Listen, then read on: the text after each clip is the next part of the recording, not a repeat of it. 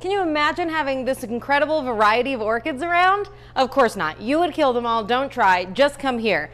But looking at this huge diversity, can we figure out what even is an orchid? Is it that orchids like to live in trees and you don't put them in real soil? Some orchids do that, the tropical beauties we love to grow, but orchids, like those native to Colorado, grow in the ground.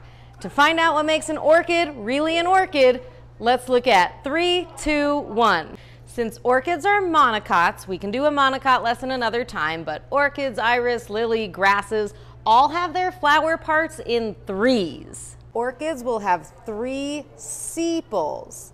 Now the sepals are what protect the flower before it opens. So you'll often see the little green flappy things underneath the flower, but on orchids, when those open up, they really are showy enough to be part of the flower, and the 3 sepals will look the same.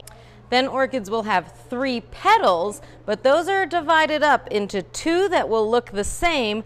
Those are the twinsies. The twinsy petals often resemble the 3 sepals. The 3rd petal I call the wonky bit. That's the one that's going to look extra fun, and that'll be the part you notice on some really silly looking orchids. So the sepals and the petals are all the sexy window dressing, but the actual sexy bits are fused here into this column. These are the 2 little pollen sacs that you'll find on orchids. So here you can see 3 petals, 2 twinsies, 1 wonky bit, and there's all our sexy bits in the column. Here you go, 3 sepals, 2 twinsies, 1 wonky bit, and there's all the sexy bits in the column.